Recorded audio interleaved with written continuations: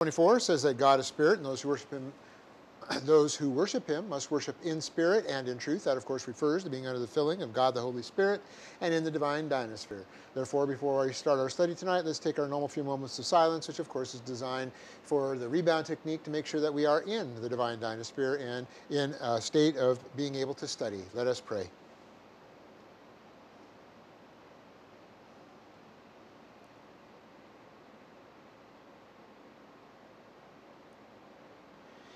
Heavenly Father, we thank you that once again, from your perfect faithfulness, you've recognized our every need and our capacities, and in fulfillment of the plan that you've provided for us, you've given us yet another opportunity to gather together as a local church to study your word. Then, as a result of its application, to develop capacity for life, for love, for happiness, for blessing, for service, and of course the capacity to handle those problems and pressures that you know are in our immediate future. We ask now that God the Holy Spirit would provide for each of us self-discipline, concentration, genuine humility, and anything else we might need for a proper study. As always, we pray in Christ's name. Amen. All right. Okay.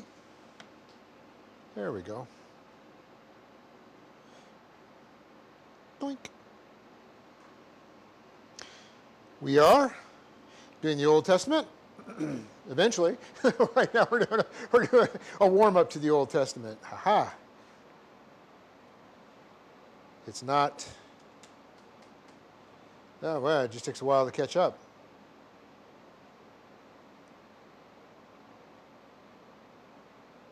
Okay.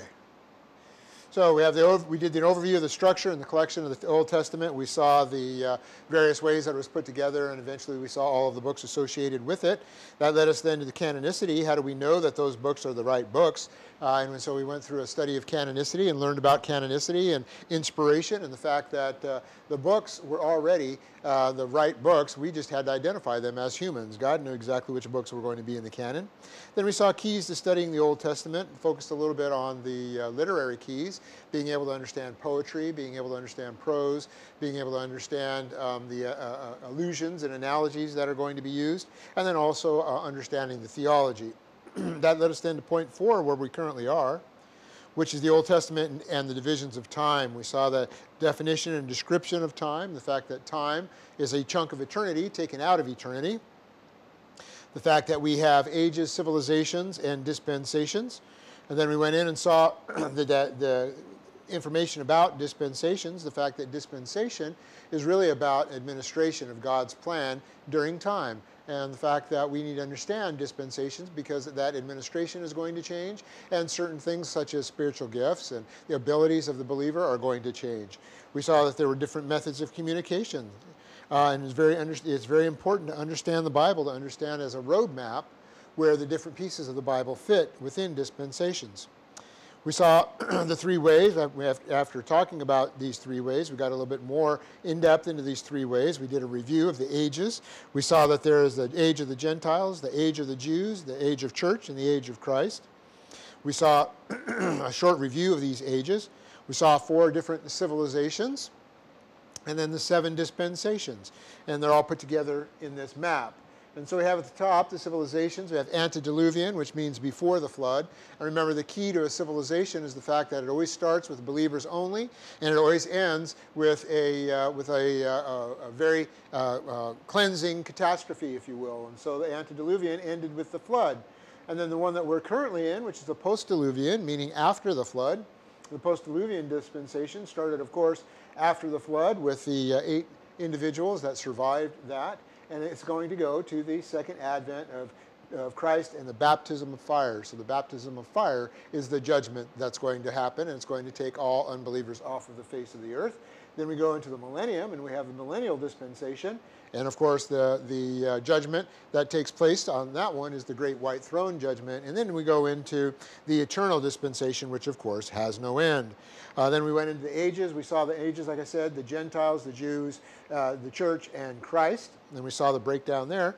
And then we started into the dispensations. So far, we've gotten the dispensation of perfection.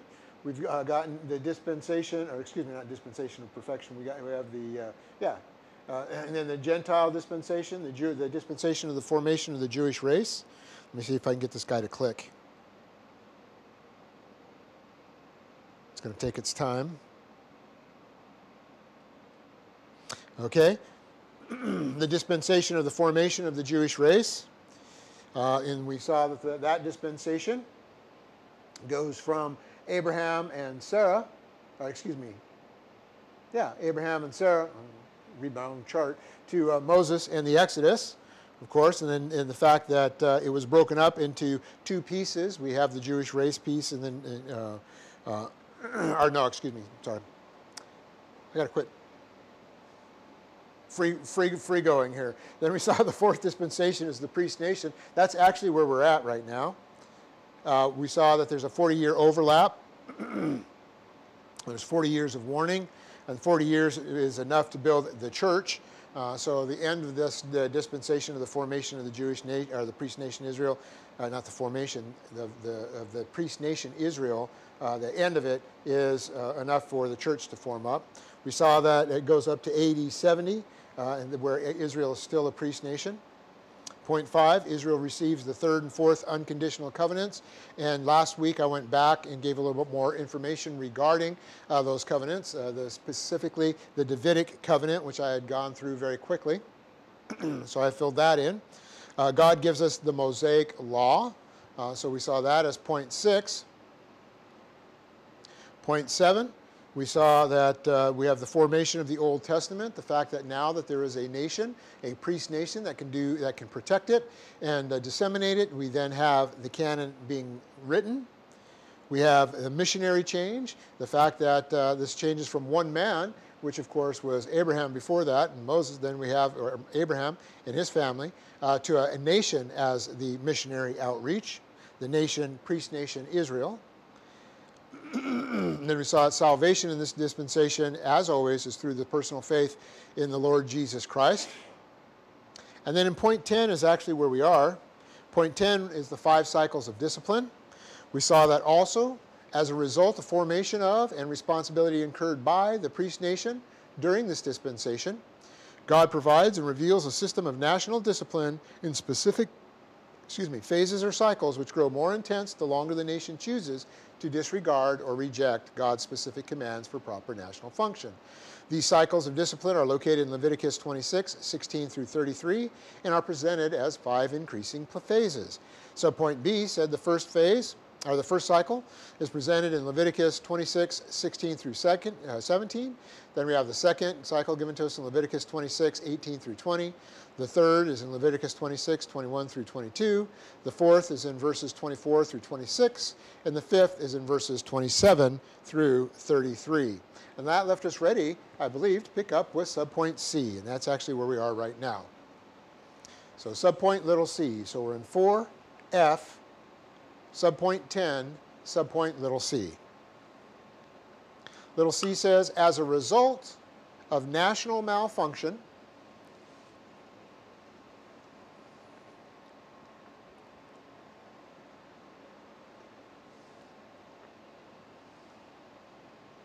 or failure to fulfill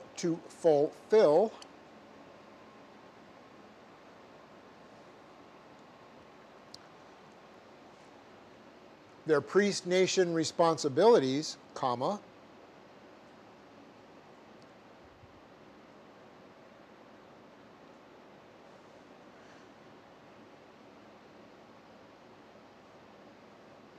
Israel has undergone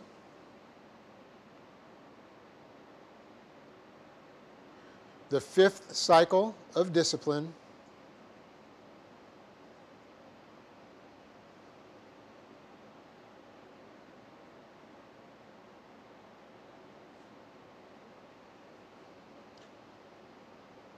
three separate times,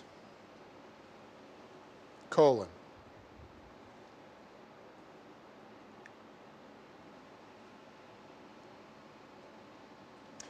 Subpoint 1, one with 2 parens around it.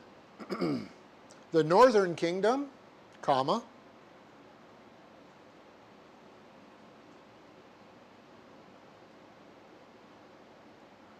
known as Israel or Ephraim, that's Ephraim, So the northern kingdom, known as Israel or Ephraim, comma, was taken out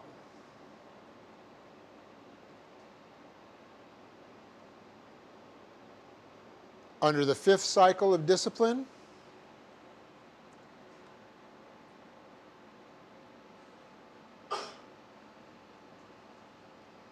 to Assyria, Asyria.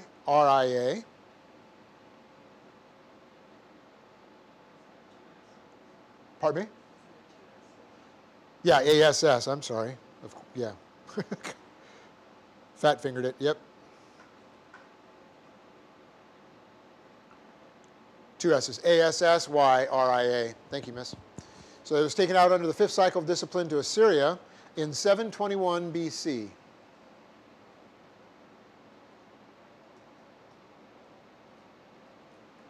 Second Kings 17:6.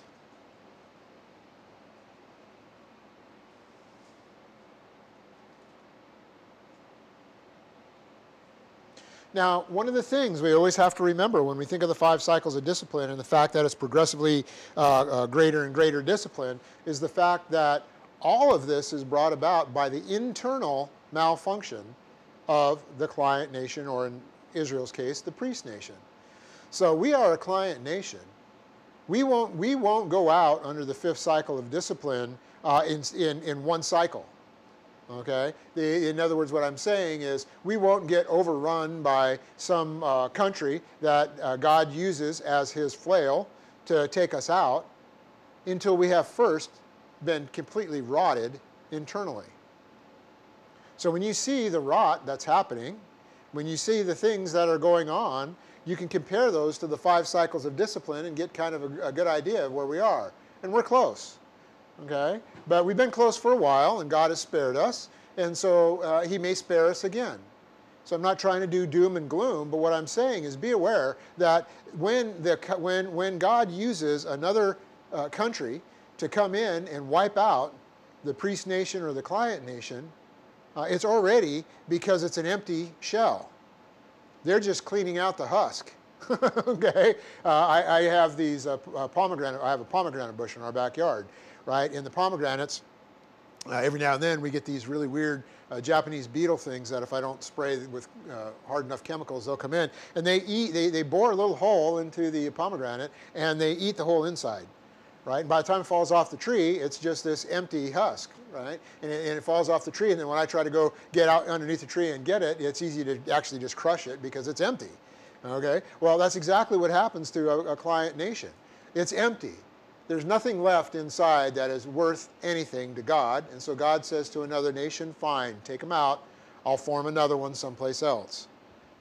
Okay? Now, the ones that take over aren't always the ones that become the client nation. In some cases they are. For example, when Rome took out Israel in 70 AD, Rome became a client nation. And we have the good emperors that resulted as a result of them accepting Christianity and the nation becoming a client nation. But that's not always the case. Okay? So Syria didn't become a client nation. So the northern kingdom, known as Israel, Ephraim, was taken out under the 5th cycle of discipline to Assyria in 721 BC, 2 Kings 17:6. Subpoint 2, 2 with double parents around it. The southern kingdom, comma, known as Judah, comma, that's Judah.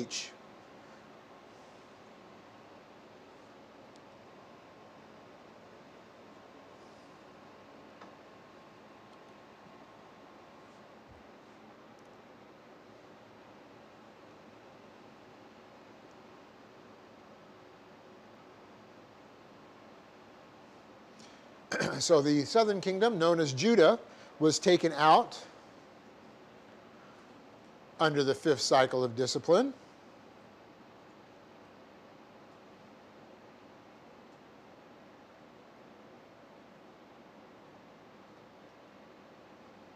To Babylon.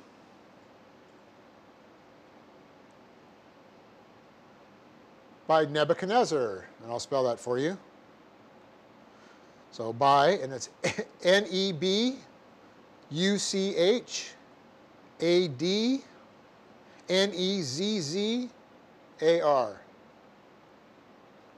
So it looks like Nebuchadnezzar. And you guys should all remember this one. It's in 586 BC.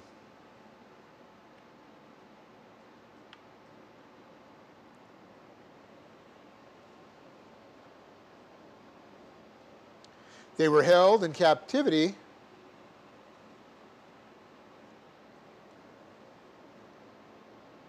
for 70 years.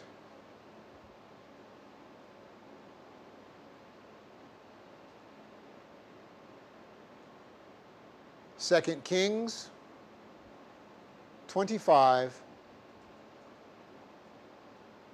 1 through 11.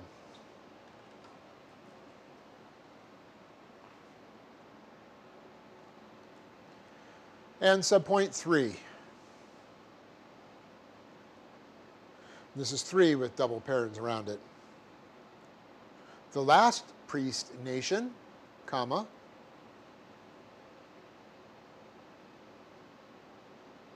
Judea, Judea, so it's Judea as opposed to Judah. So Judea, comma, was taken out under the 5th cycle of discipline.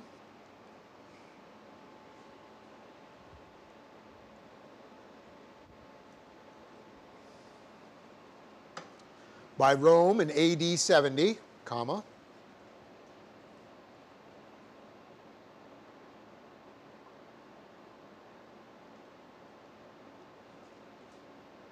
which ushered in the, quote, times of the Gentiles, period, end quote.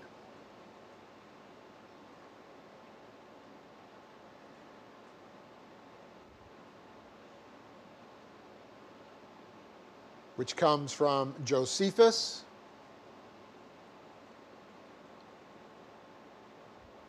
comma, the War of the Jews. And that's in quotes or underlined, however you want to quote a book. Okay?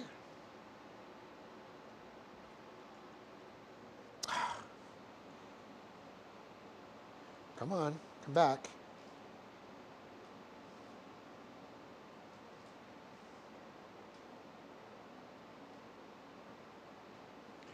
Okay, so that happens. The priest nation Israel, that happens here. Okay? And it ends at Pentecost. And that's AD 70, so that's where that ends. That, okay?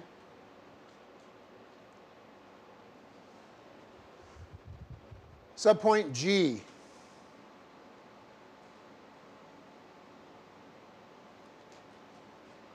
The 5th dispensation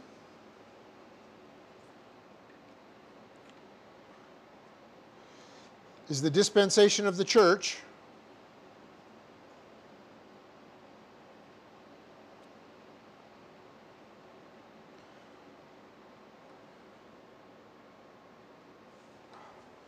What is going on?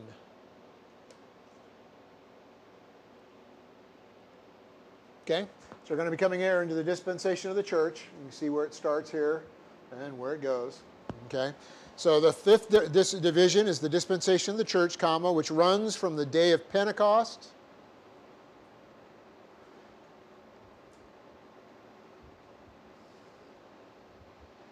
AD 30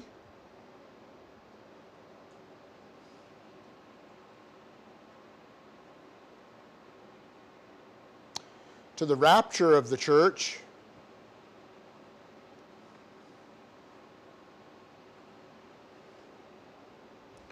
and who can give me the date on that one? Nobody, right? Which runs from the day, yeah, it feels like this year, doesn't it? Sometime soon, maybe New Year's or something. Which runs from the day of Pentecost, AD 30, to the rapture of the church, comma, which is imminent, IMMINENT,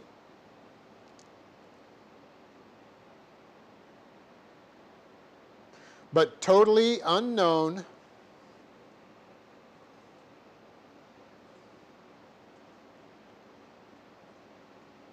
as far as date,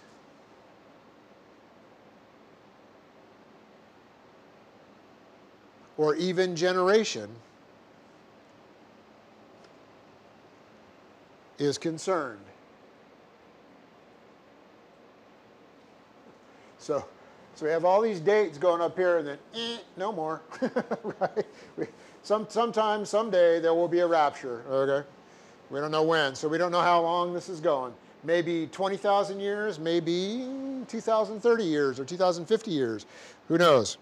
Okay. So, which is imminent but totally unknown as far as date or even generation is concerned. Matthew 24:36, comma. Mark 13:32.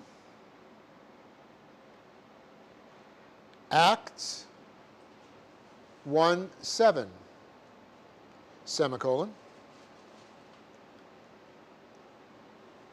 All three of these passages refer to the second advent,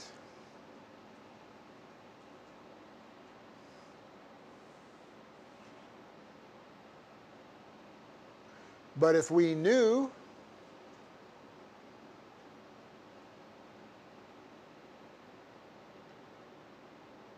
the exact time of the second advent,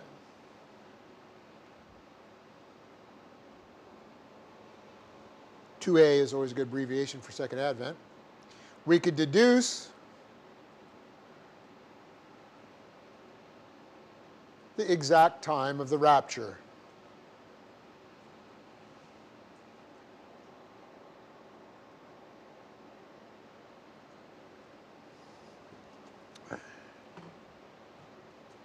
If we could figure out the exact time of the rapture,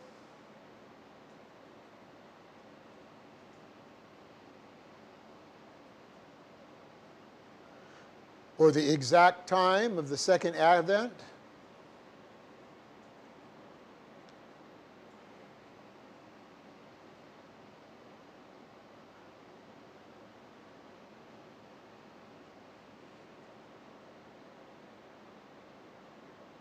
that would make God a liar,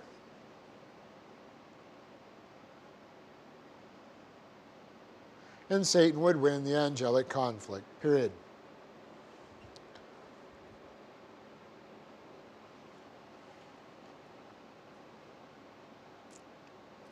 So the idea is nobody's going to be able to figure out the day or the time. That's exactly what the Bible tells us. And if they say that they can, then they're lying. Okay? And we haven't had very many episodes in the most recent years, but many of you may recall where we had a whole group of people that killed themselves, waiting for the a rapture-like event to happen behind some comet that God was going to come and pick them up, and the rapture was going to occur, right? And so you have these individuals that think they're going to be able to figure it out, and or someone suckers them into telling them exactly when it is. And of course, if God's going to pick you up and take you in the rapture, you don't need any personal property, so you just give it to me for safekeeping. And when you're gone, I'll make sure that it gets taken care of, right?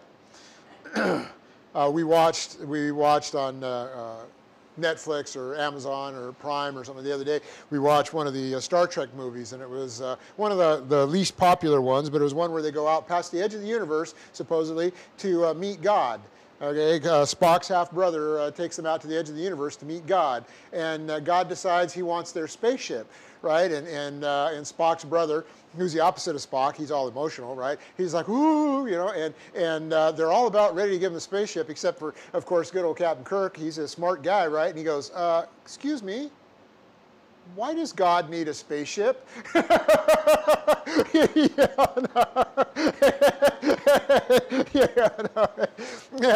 that's the whole point. The guy that's being wasn't of God, of course, right?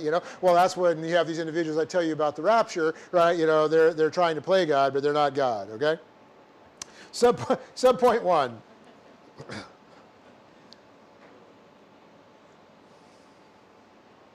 The dispensation of the church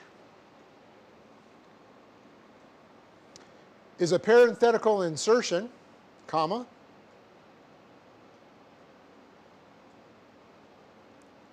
that's why it's displayed that way on the chart, and it's surrounded by parens.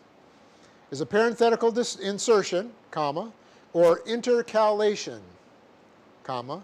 That's intercalation. And calation is talking about calendars, talking about dates. So an intercalation is something that's inserted in the middle of a time frame that's on a calendar. For example, February 29th every 4 years is an intercalation. It's not normal for the calendar to have a 29th of February, except it is every 4 years for us, but that's intercalation, okay? So the dispensation of the church is a parenthetical insertion or intercalation inserted into the age of Israel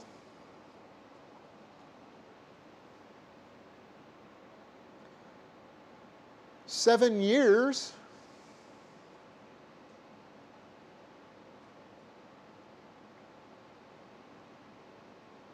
before its completion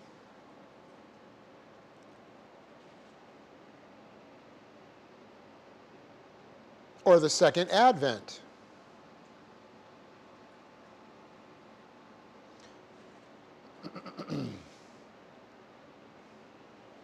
Remember, the age of Israel ends at the second advent. In other words, comma, the time clock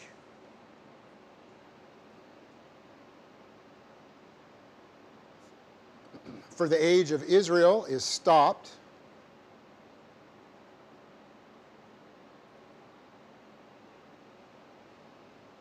with 7 years remaining, comma,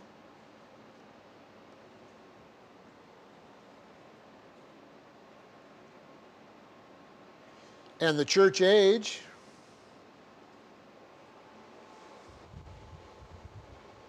which is synonymous with the dispensation of the church, comma,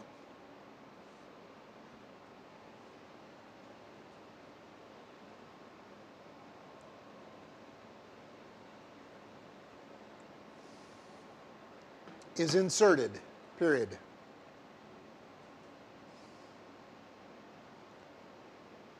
The time clock for the age of Israel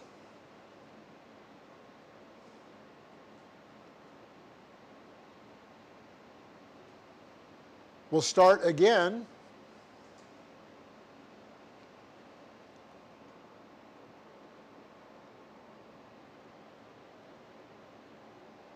with 7 years to run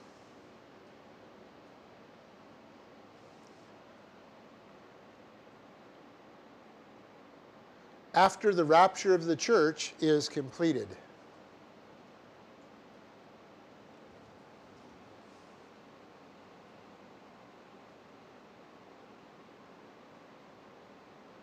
See if I can go back to the chart here.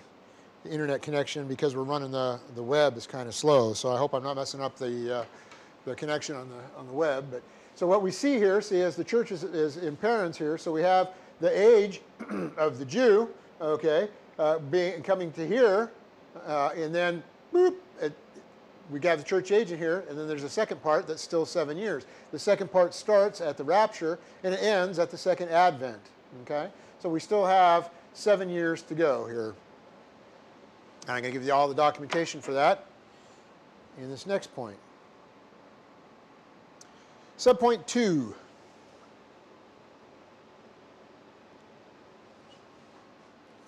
We know from the book of Daniel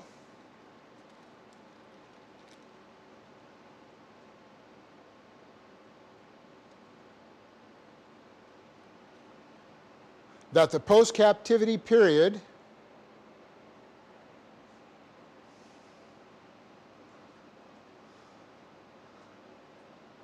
of the age of Israel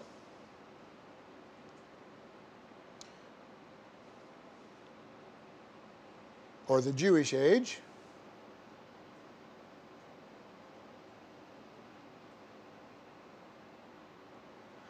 is 490 years, comma, or, quote, 70 weeks of years, comma, quote,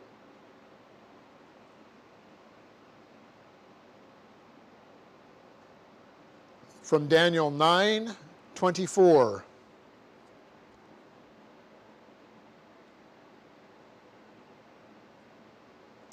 So these are weeks of years. They're not just weeks. Okay, so it's another one of those that when we talk about interpreting the Old Testament correctly, Daniel 9:24 says, 70 weeks have been decreed for your people and your holy city, to finish the transgression, to make an end of sin, to make atonement for iniquity, to bring in everlasting righteousness, to seal up vision and prophecy, and to anoint the most holy place. And it's not 70 weeks, it's 70 weeks of years, so it's 490 years. Continue the point. This 70 weeks of years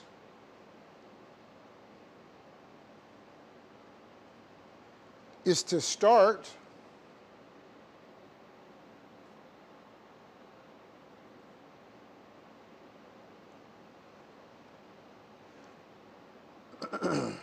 from the decree to rebuild Jerusalem,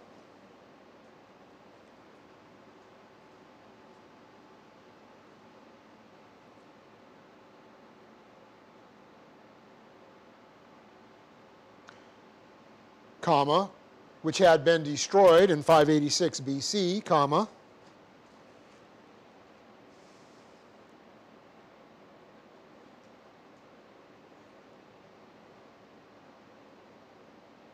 so this 70 weeks of years is to start from the decree to rebuild Jerusalem. That was destroyed in 586 BC, and is given in Daniel 9:25.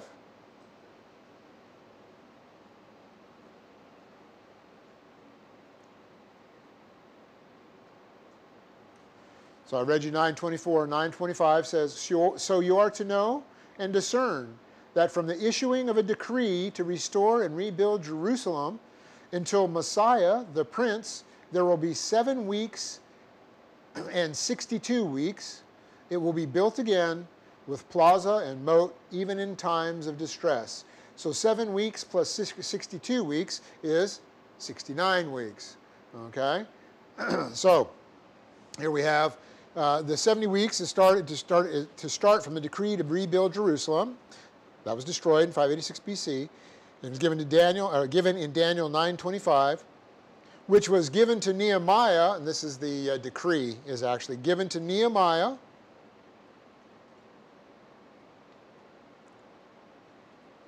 So you have which was given to Nehemiah. Nehemiah spelled Nehemiah.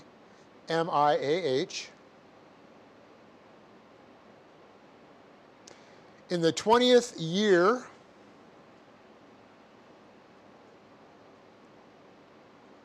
of King Artaxerxes, it's Artaxerxes,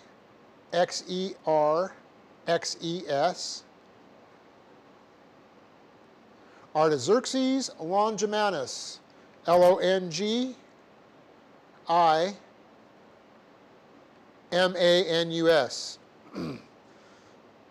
So which was given to Nehemiah in the 20th year, so the decree was given to Nehemiah in the 20th year of King Artaxerxes Longimanus, comma, the Persian ruler, period. So Artaxerxes was a Persian ruler.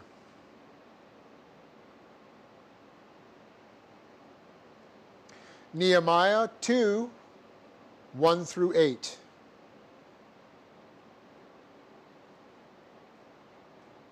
Period.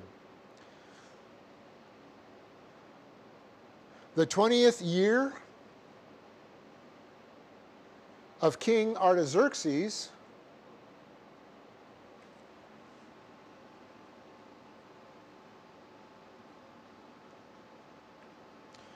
equates to 453 BC.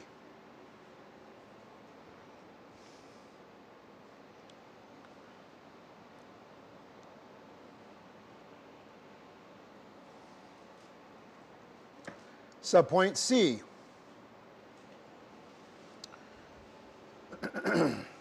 We also know subpoint 3. What did I say? Oh, 3, I'm sorry. Subpoint 3. Wow, that was weird. I'm looking at it. I don't know where C even came from. Okay, subpoint 3. Yep, we're in 4G3.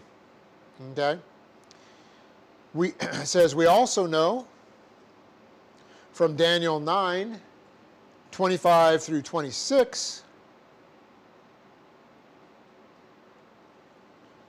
So I read you 25, let me give you 26 too. 25 says, so you are to know and discern that from the issuing of a decree, that's the one that was given to Nehemiah, to restore and rebuild Jerusalem until Messiah the Prince, that's obviously the Lord Jesus Christ, there will be 7 weeks and 62 weeks. It will be built upon again with plaza and moat, even in times of distress. Then 26 says, then after the 62 weeks, the Messiah will be cut off and have nothing, and the people of the prince who is to come will destroy the city and the sanctuary.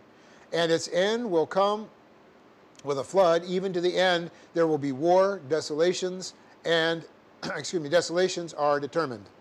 Okay. So, we know from Daniel 9:25 through 26, that after 69 weeks, or 483 years,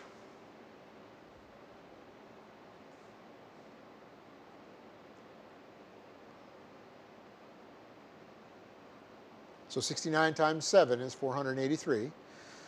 Okay, so we know that after 69 weeks or 483 years, the Messiah will be cut off, comma,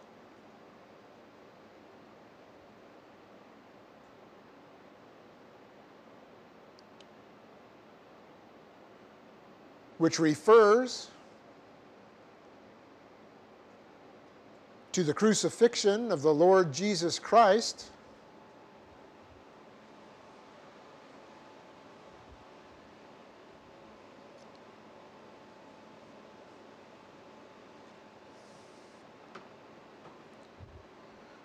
and the end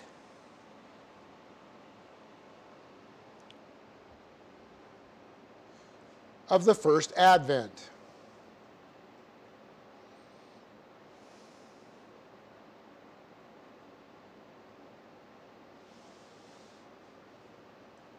By adding 483 years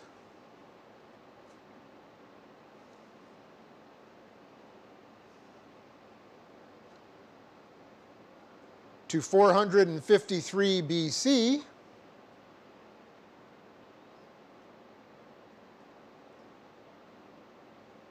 so remember, so getting all these numbers straight, 453 BC was the 20th year of King Artaxerxes, which is when the proclamation came down to reestablish. And so you have 453 BC, and BC, remember, counts backwards, so that's why I made it a negative number. So when you add the 483 years, which is the 69 weeks, okay, to 453 BC, you end up with, guess what, 30 years, or 30 AD, essentially, the date of the crucifixion. So what we have is, by adding 483 years to 453 BC, we get AD 30, comma, which is the historical date of the crucifixion,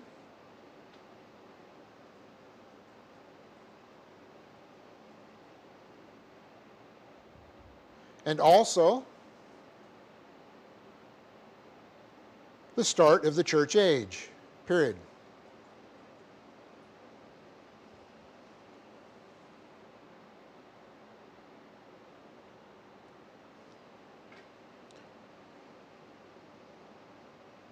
The age of Israel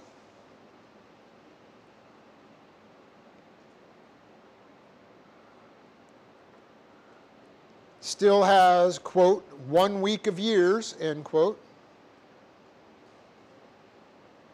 comma, end quote, or 7 years to run, comma,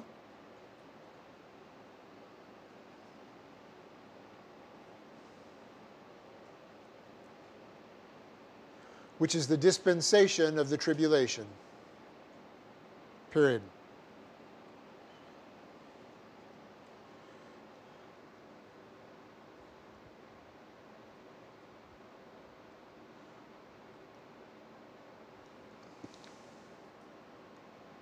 What's interesting is people that don't believe in any of the dispensations don't understand any of this math. They don't get how fantastic the Bible is and how fantastic God's plan has been revealed to us. I mean, it all adds up, right? They say, well, you're just interpreting that. No, we're reading it the way it's supposed to be read, right? It's an actual given fact. Okay, so the idea is that it's clear that we have these dispensations. We have these things that have to happen. We know that we have Daniel's 7 weeks. 7 weeks is 7 years, right? And they've only done 6 of them. They still have 1 more week of years, or 7 years left to do. And of course we know it's going to be a shortened 7 years, because the tribulation is not going to be able to last as long as 7 years, or there would be no mankind left after it was over. It's that bad. So if you ever think, you know, this is really bad, just think about those people that have to live through the tribulation and go, whew, we're not there, we're going to be gone, we're going to be gone in the rapture, right? Okay. Subpoint 4, not D or M or Subpoint 4 with single parens around it. The church age is the, quote, mystery age, end quote.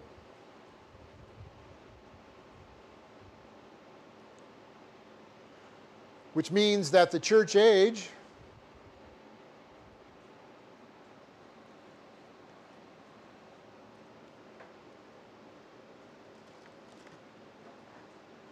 is not revealed in the Old Testament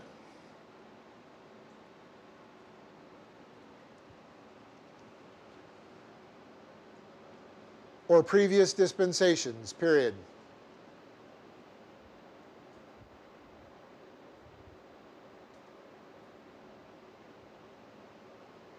The Old Testament reveals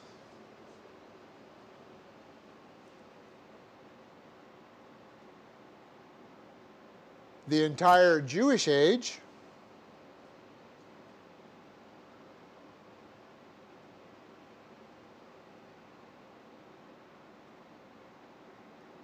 including the birth,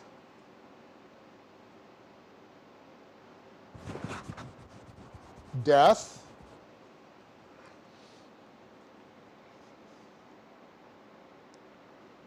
resurrection,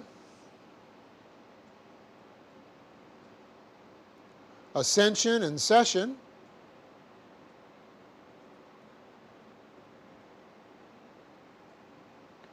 of the Lord Jesus Christ, comma,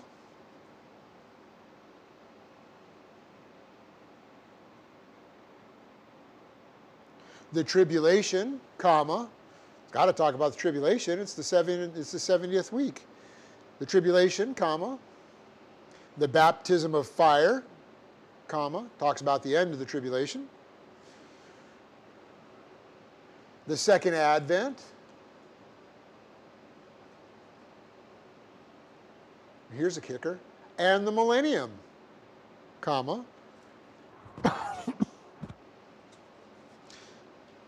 But never mentions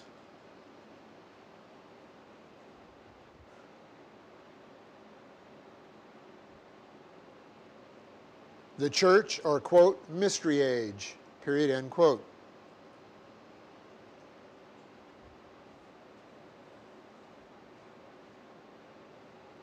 Romans 16, 25 through 26. Colossians 1:6. That's where we're told that it's mysterion information, mystery information. We know that it talks about the millennium because remember I gave you the two covenants that are only going to be available to the Jewish nation during the millennium, when they have the new heavens and the new earth. The Palestinian one, primarily associated with the land grant that they're not going to receive until the millennium. So we know it has the millennium. It obviously has to have the tribulation, that's the 70th week, and then it has everything in between. So we have all of that being brought out in the Old Testament, but it is mute on the church age. And so those individuals that try to go through the Old Testament and find the church and all kinds of passages and all kinds of things that the Old Testament is saying are ding-dongs, okay? Because it's not there. Christ and allusions to Christ as the Messiah is of course all there. But the church itself and the formation of the church and anything dealing with the church and the gifts that the church are going to have and the change in administration and the idea of priests and believers being priests as well as ambassadors, all of that stuff is absent from the Old Testament. And when people try to find that, there's always somebody, it seems like, publishing a book. I have all kinds of books that I get a catalog now about, it used to be every month, it seems like it's every week now, from Christian Bookstore. They had to change their name.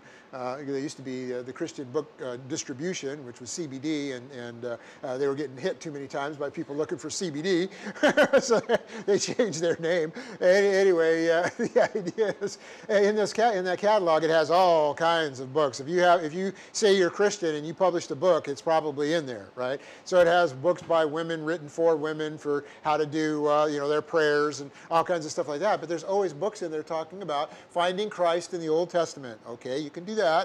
Or finding the church in the Old Testament. Can't do that.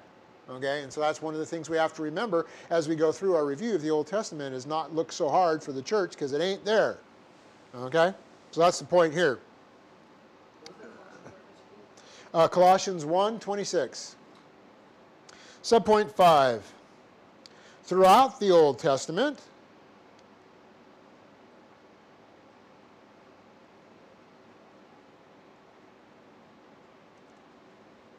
there are many places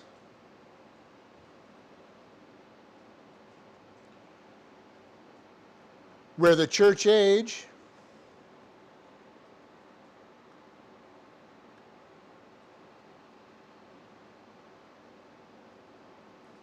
could have been prophesied,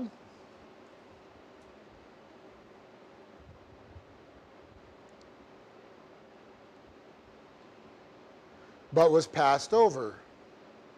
Period.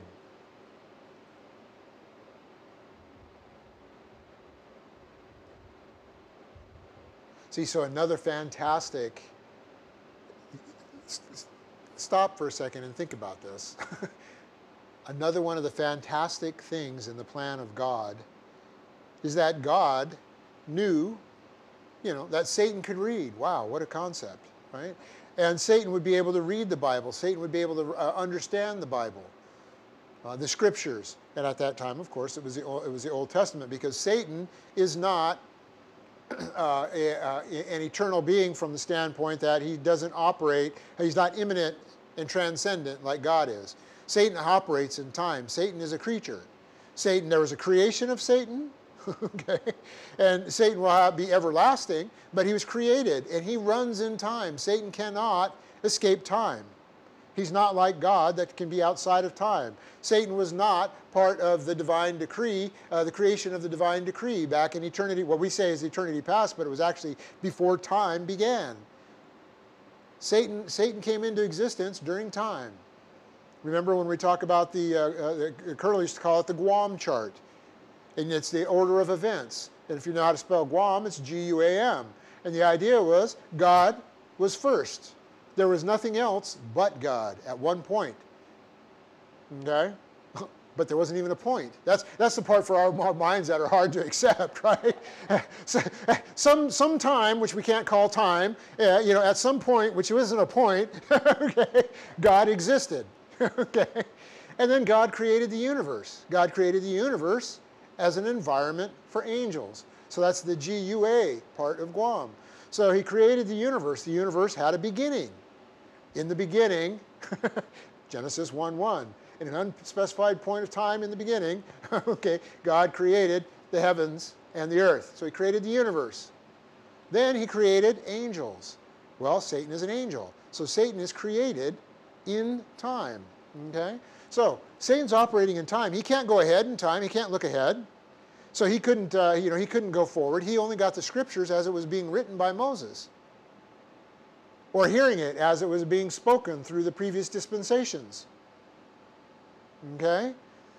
So he gets that, and he gets that information, right? And he thinks, I've got a plan. I've got to figure this out. I got to keep the Messiah from coming. All I got to do is keep the Messiah from coming. So we have the Genesis 6 episode where he tries to corrupt all mankind so that there wouldn't be any seed left in the woman that would be totally human, and therefore you couldn't have the Messiah. Okay, that didn't work, right? We had the flood. Oh, darn. Then Satan decides, okay, he's got to do some other stuff, right? But the whole idea is God's keeping a trump card. God's got a card up his sleeve. He could have given information about the church age in these passages, in which case Satan would know about it then. But it came as a surprise to Satan. See? Another one of those where God's saying, look, buddy, I'm smarter than you. I'm stronger than you. I'm better than you, and you just give it up, right? Satan's not going to give it up. He's going to keep going all the way to the end. We know that because we believe in the Bible, and we understand what's happening at the end. But the idea is this is mysterious. This is mysterion. This is mystery doctrine, and therefore even Satan didn't know about it. There were places where God could have put it and made it knowledgeable. I mean, made it available to Satan, and Satan would then have had an opportunity to figure out what to do during the church age. Right now, he's having to wing it, right? So we have there throughout the Old Testament, there are many places where the church age could have been prophesied, but was passed over. For example, in Daniel chapter 8.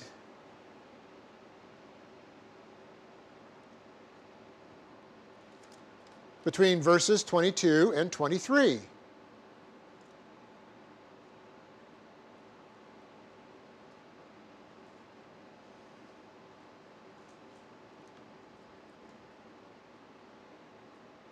And what we have here is semicolon, put a semicolon there. What we have here says, and in the latter period of their rule, when the transgressors have run their course, a king will arise, insolent and skilled in intrigue. And his power will be mighty, but not his own power, and he will destroy to an extraordinary degree and prosper and perform. Excuse me, I went to the wrong verses.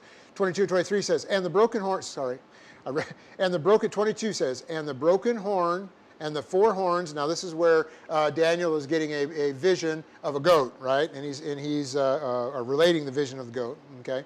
It says, and the broken horn and the four horns that arose in its place represent four kingdoms which will arise from his nation, although not with his power.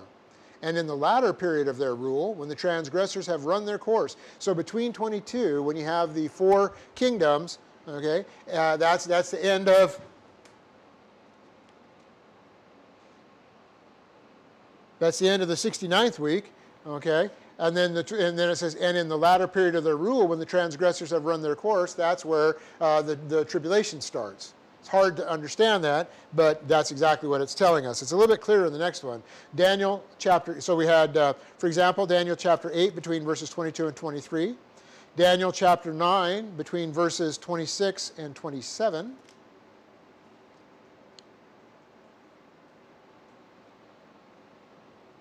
Semicolon.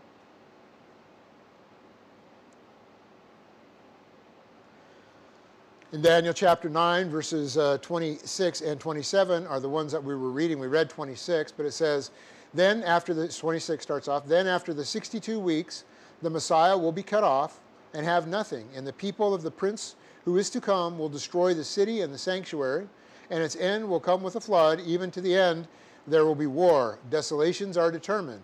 Okay, then 27 says, and he will make a firm covenant with the many for 1 week, but in the middle of the week, he will put a stop to sacrifice. So it says, for the many, for 1 week. That's the beginning of the tribulation. That's the last week. That's the 69th week. So the church is in between there. Okay, in between when it's destroyed, when the prince is destroyed, that's the crucifixion, right? And the temple is destroyed, is what it's talking about here. The city will destroy the city and the sanctuary. That's the 70 A.D., okay? And then we have, and he will make a firm covenant with the many for 1 week. That's the tribulation. So in between there is the church. He could have done that, okay? Then we have Isaiah 60.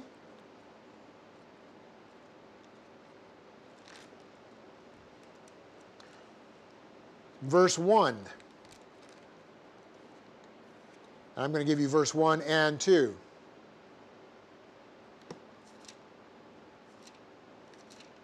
So you might as well say Isaiah 60, verses 1 and 2.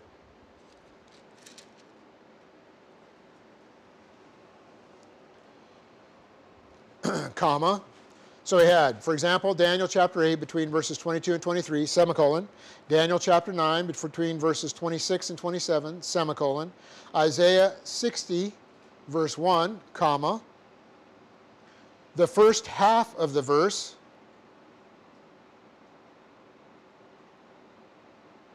deals with the first advent.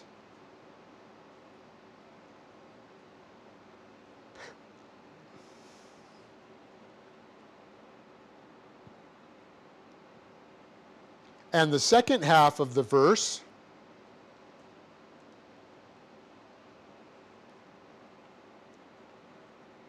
deals with the second advent, period.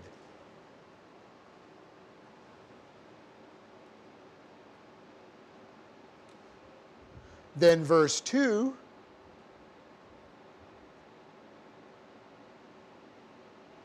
clarifies what happens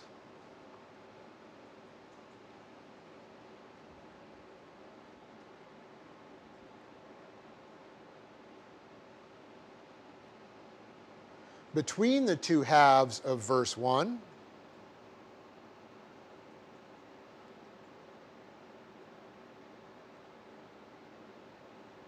Which is the tribulation.